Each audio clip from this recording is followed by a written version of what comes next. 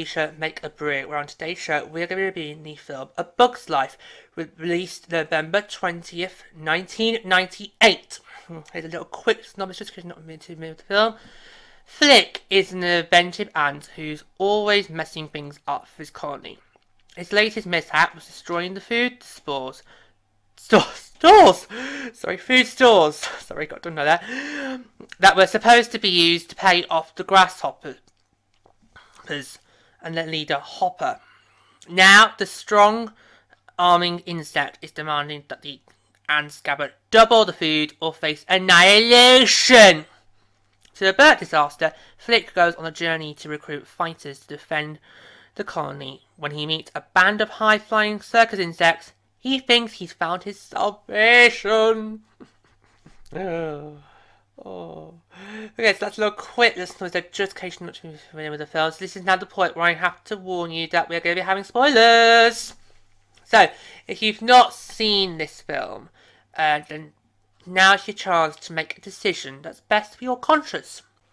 Are you that bothered about spoilers and really don't want to and would rather go and watch the film first before you come and watch the rest of this show?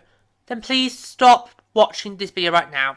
Stop. Hit the pause button. Hit stop. Go watch the film. Go check out some videos on my channel. When you have done that, come back and you're ready to go. But if you don't mind spoilers, then just wait a few seconds and then we'll be ready to go. So, as always, I'm not hold responsible, so make your choice. Your time starts now.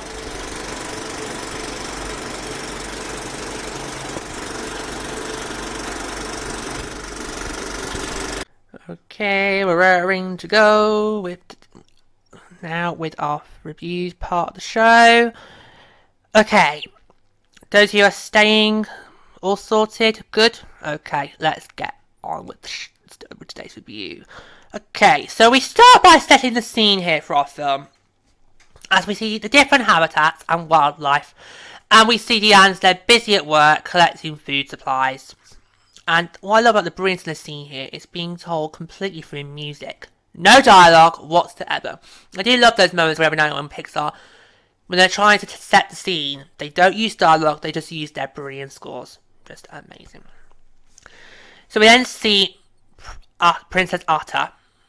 I've already put Atta in my prep, I need to remember she's a princess. So I need to remember that. Being trained by her mother, who is the queen of the colony, and how the colony is trying to get by day dealing with any problems that they may be facing. Like, for example, a leaf blocking their path off, or one of Flick's inventions.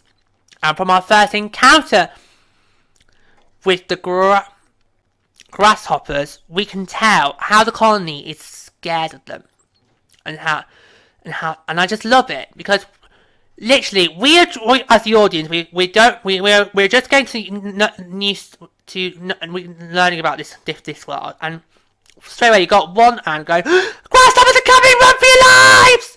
We're like, what?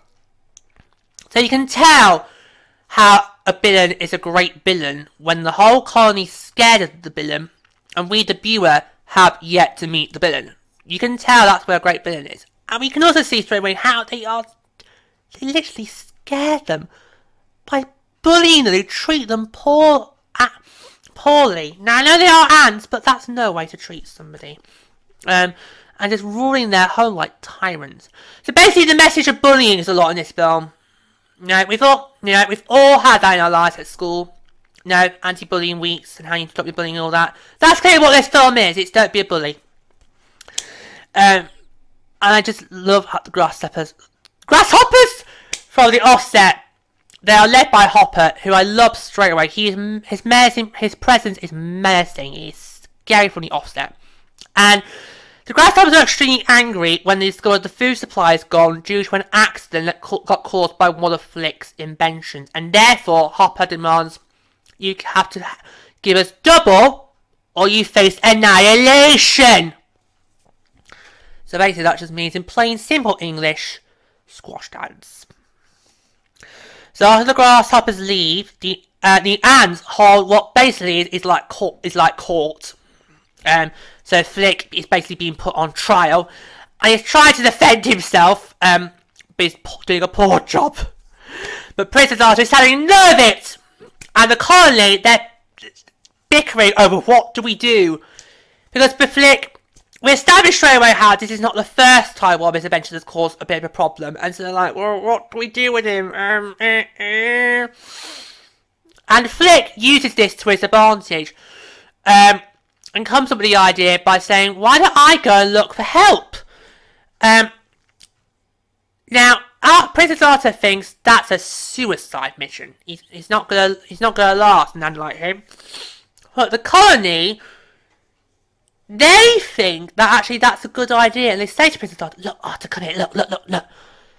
If we let him do this, he won't be in the colony.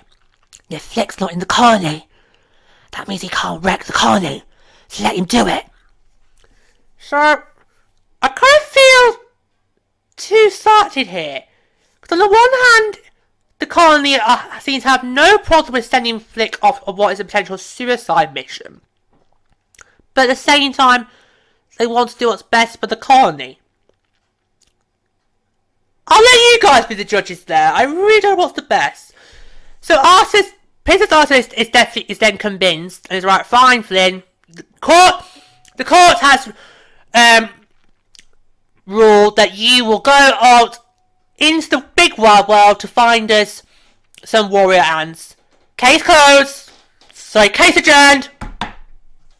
So that's decided. And so, and Flick goes on his way.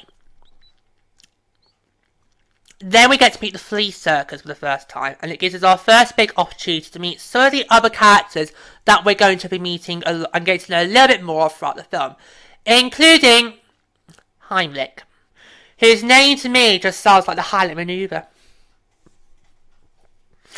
I know that's wrong. Kids, if you're not sure what the Highlight Maneuver is, go ask your parents. I'm not going to explain to it for you. But that's what I think of Highlight. Whenever I hear the name Highlight, that's what I think of the Highlight Maneuver. So I'll try my best not to refer to it as the Highlight Maneuver throughout today's show. And even though this scene is cringy, it's just full on cringe.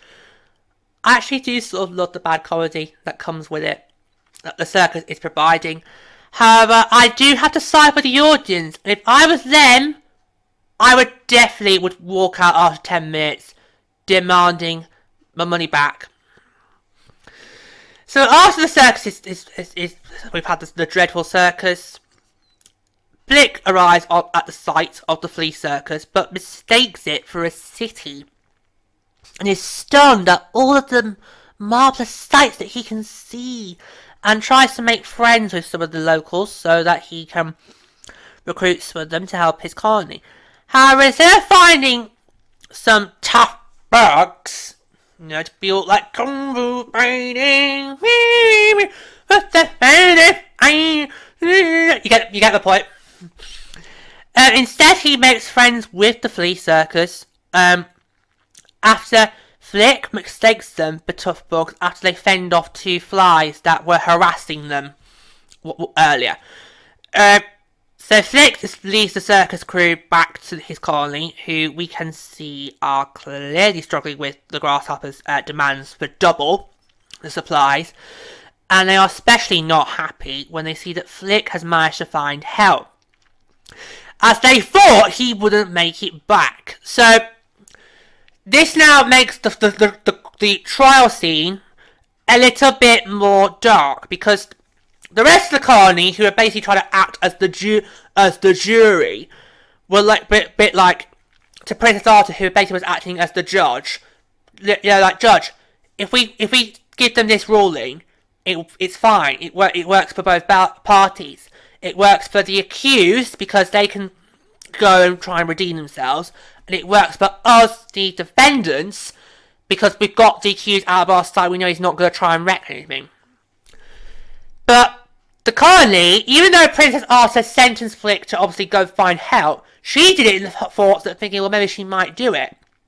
The colony, though, they were like, no, send him on his merry way, go on, let him do it. He's not going to come back alive. So yeah, a little bit of dark humour in this film. Little bit of dark humour. So the colony is shocked to see that Flick's back. He's actually done it. Because the colony, like Flick, all mistake the circus for ferocious bugs.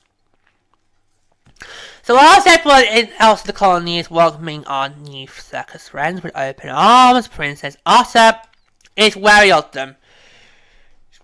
She's got every right to.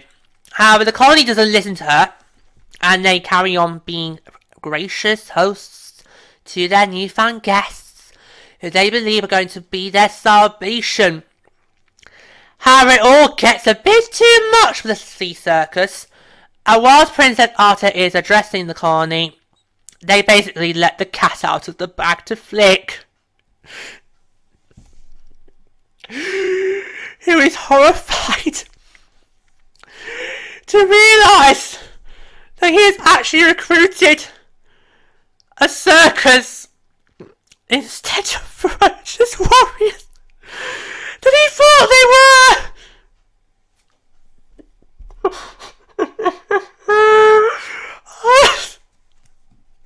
Sorry, I'm just thinking the scene in my head because I love Flick's reaction. Because he's like, circus bugs! How could you be circus bugs?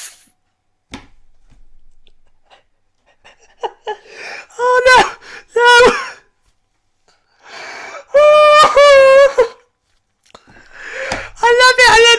I love it! It's just... Oh God. Oh my. Oh.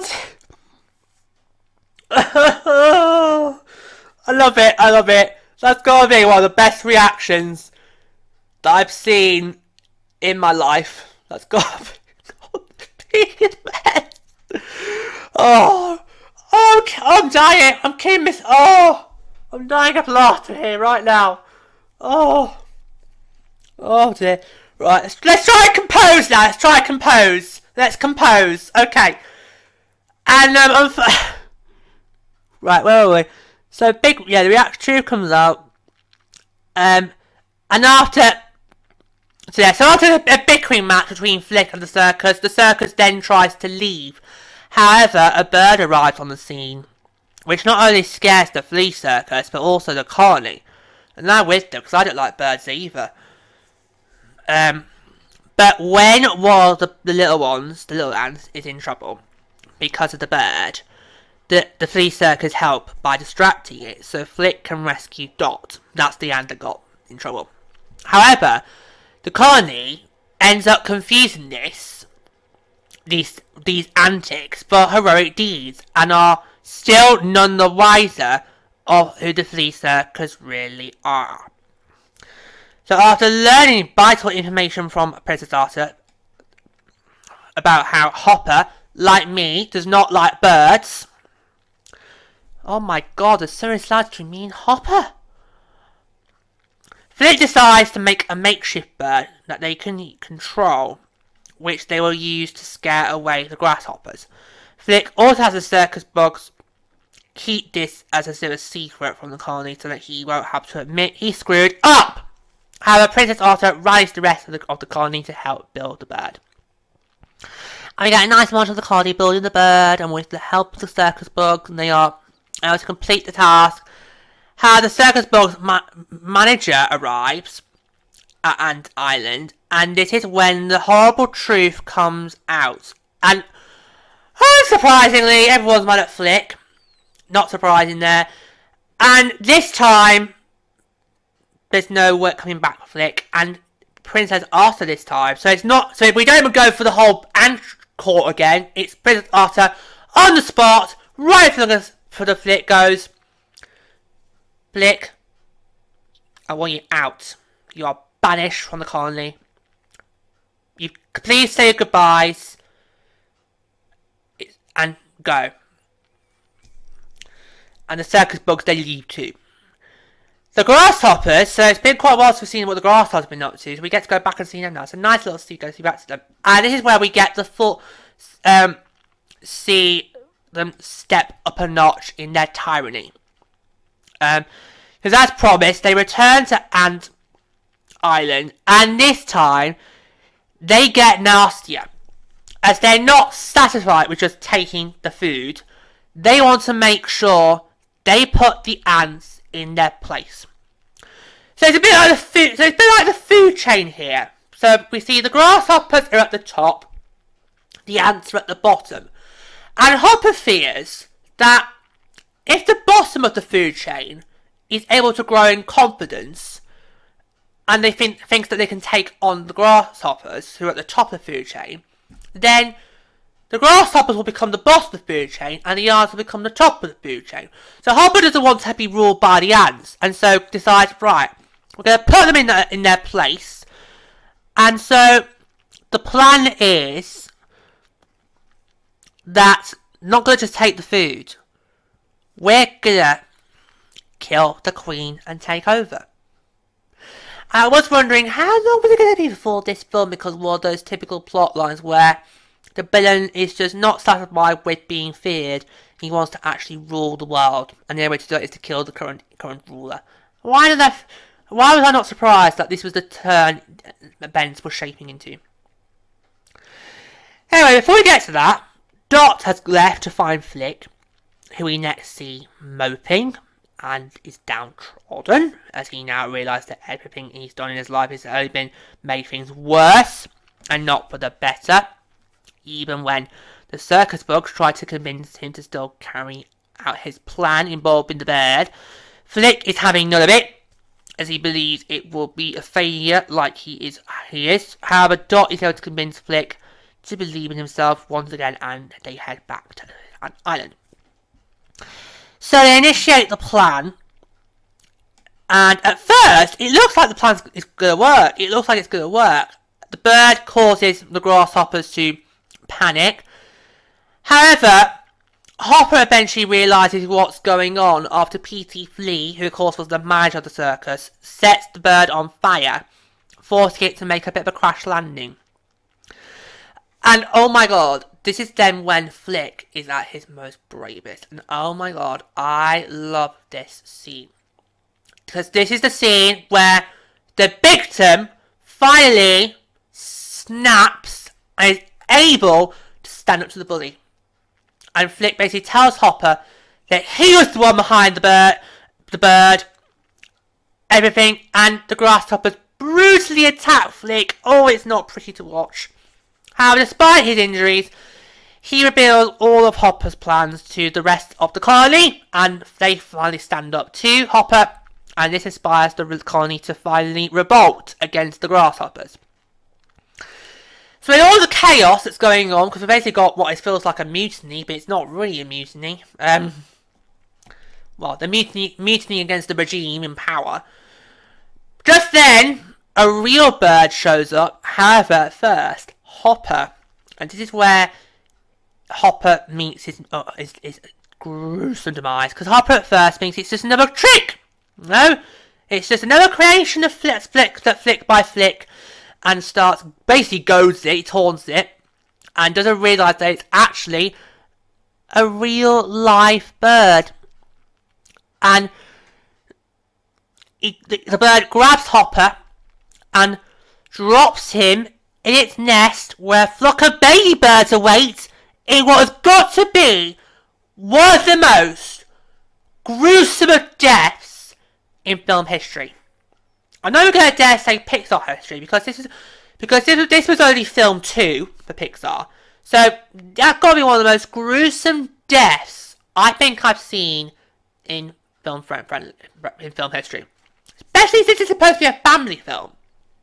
No? It's supposed to be a family film. And Hopper's death is absolutely gruesome. But luckily though, we do cut away before Hopper gets eaten by the birds. So luckily we don't see it in all its full gruesome glory. We do get spared a bit. So Hopper's now dead. The grasshoppers are now gone. They've been defeated.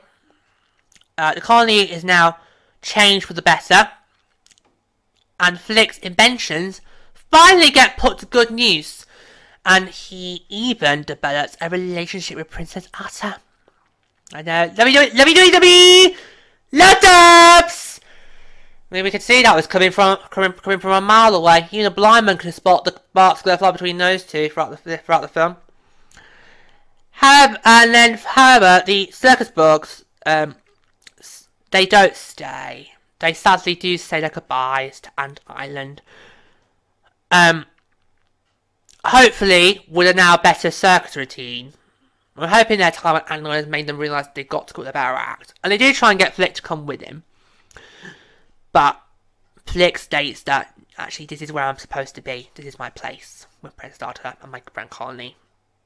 And hopefully this could be the start of building up a proper relationship with the colony, and we can start seeing Flick in a new light. So there you go, that brings us to the end of the film. So, just get through the standouts.